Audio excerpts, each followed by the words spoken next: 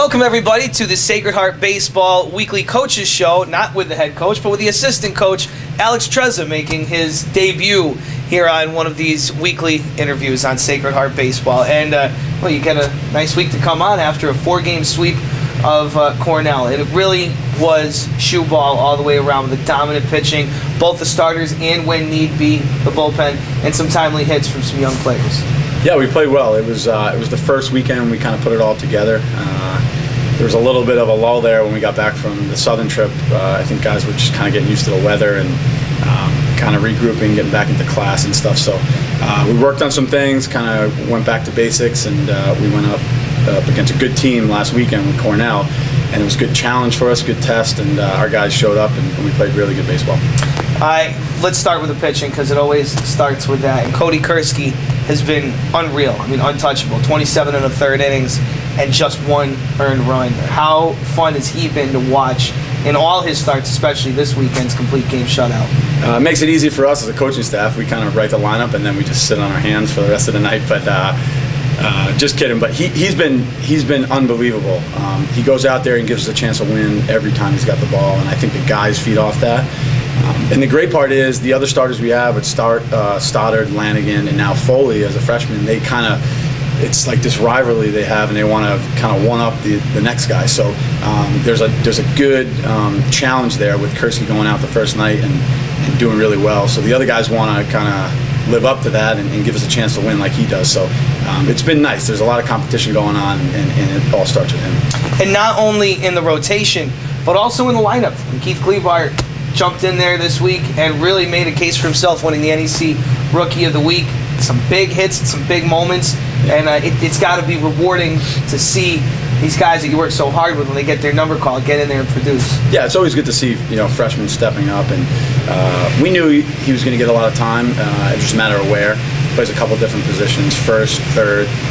He plays a little bit of outfield and also DH. So it's a good challenge to try to find some time for him. We have some upperclassmen too, but we called his number. He's been getting some at bats here and there, but he had a bunch of games in a row over the course of the weekend. And I think that definitely helped. And, he was a major part of our success over the weekend.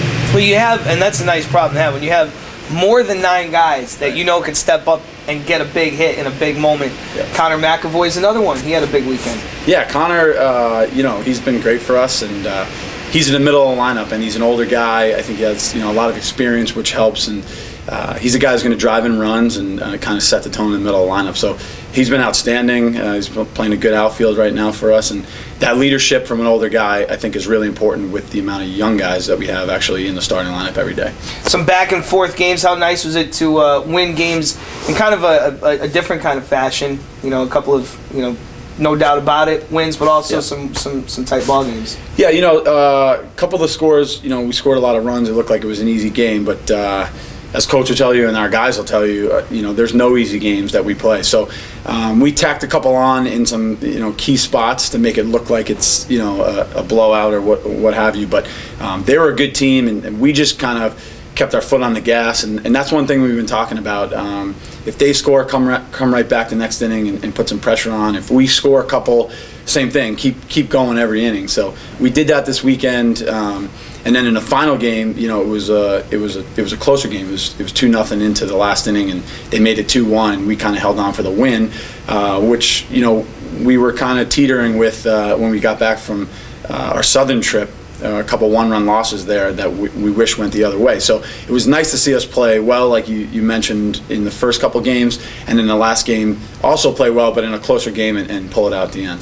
Now, beyond the box score, you had a freshman catcher, Jake Fryer, step in there and talk about producing when you get your number called. You might not notice it in the box score, but a freshman handling a veteran pitching staff, getting to know guys early in the season. Obviously, you've had the whole off season, but still, there's nothing like getting in there game time. You were a catcher. Just talk about the job that he did handling the pitching staff this weekend. Yeah, he did a great job. Like Kleebart, he's a freshman. He gets thrown in there. And we were going to get him time too, and I think we just threw it it on him this weekend and say, go ahead. And he's more than capable of doing it. And he's been preparing like he's the starter, and that's kind of what we kind of been molding him to do, so that when he did get an opportunity, he got right in there and he can do what he needs to. And the guys are confident throwing him, you know, Cody and Lanigan and Stoddy and all those guys. So he's done a great job. He's kind of picking Horn's brain to kind of see what those guys like to throw and their personality and stuff. So he did a great job, and like you said, it may not show up in the box score, but it's a huge part of our team, and it's great to have a guy who's a freshman kind of lead from behind the plate right away. Coach G is always fond of using the term curveballs being thrown your way, and I think in the month of March in the Northeast as a college baseball team, you don't see any fastballs. It's all curveballs, it's all breaking balls. Right. More curveballs this week. You didn't get to play Stony Brook as you had hoped, as was on the schedule, but you still found a way to get some work in against University of Bridgeport. Yeah, there's been a lot of curveballs. You know, we're on the turf, we're in the gym, we're at the cages. The weather's been, you know, I guess the biggest curveball.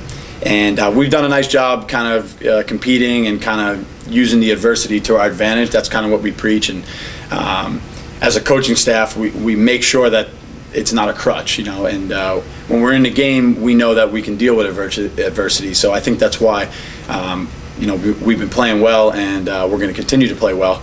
And yesterday we went out and played University of Bridgeport in a little scrimmage over down there at their school. So it was nice to get some guys work, which was good. Some of our guys in the back of the bullpen got some work that was much needed. So it's nice to get out and compete against somebody else instead of just practice sometimes. So it was nice. It was cold, but we got our work in, and that's all that matters this time of year. Okay, so coming up this weekend, turning our attention to St. John's, another out-of-conference good baseball program in New York City, not unlike Fordham a couple of weeks ago. You guys are getting to know that I-95 right. corridor pretty well down into New York. But 3 good games coming up against you know, a good team out of the Big East, and also your final weekend before conference play starts. So talk about this weekend, and obviously the goals are to win ball games. But beyond that, what are you looking for as a coaching staff? Yeah, we're looking to continue what we did last week. Again, they were a good team last week, and we're going to face another good team this week in St. John's. So good to get our starters one more start before the conference schedule starts. Keep rotating those guys in, the young guys, the old guys, kind of finalize and solidify our lineup. With that being said, we're going to have a lot of moves throughout the season, but I think, you know, we played, I think, 17 games to this point. So through this weekend, we'll be right around 20 games before conference starts. I think we'll have a good idea of our team and the kind of style we want to play. And you know, moving forward, again, it's just it's continue to get better every single weekend, right into conference and then throughout. So I think we're in a good spot right now. Hopefully the weather holds out, which we might get another curveball, but we'll adjust, and you know, we'll get it done because it's a strong group, and you know, we're happy with where we are right now. Thank you for the time, and hoping for a fastball with the weather this weekend. Thank you, appreciate it. Alex Trezza joining us here on the weekly Sacred Heart Baseball Coaches Show. So again, this weekend, New York City. We do have the call for you this weekend. Jim Sheehan, Sacred Heart Sports Information Director for Baseball, and I on the call. We hope you'll join us as the Pioneers take on the St. John's Red Storm.